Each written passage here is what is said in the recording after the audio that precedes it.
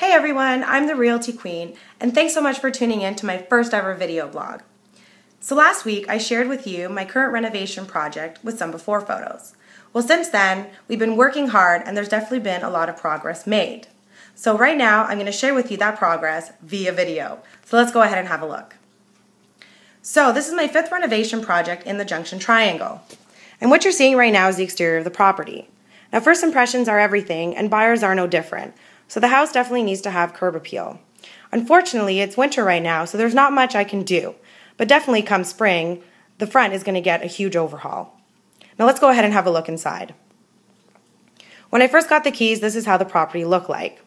Thank goodness that the main floor is mostly open concept, considering I'm on a strict $10,000 budget, so therefore there's no budget to move around any walls. Now speaking of walls, that's not yellow paint you're seeing. Unfortunately, the previous owner was a smoker for the last 50 years, and that's remnants left over on the wall. So believe me, when I walked in there first, it didn't smell pretty. But it didn't scare me also.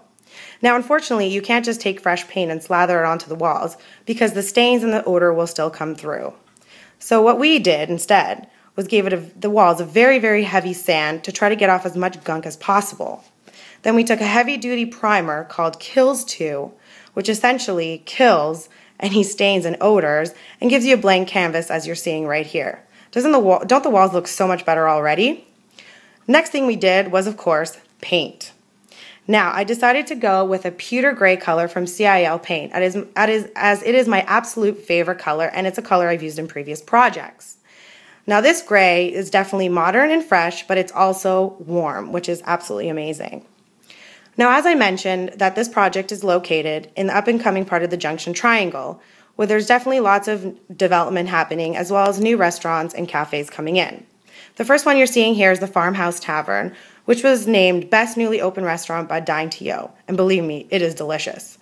Right across the street, we have this Mexican restaurant. I love Mexican, so I'm definitely dying to try it. And of course, we have Cafe Con Leche, home to the very famous Nutella latte.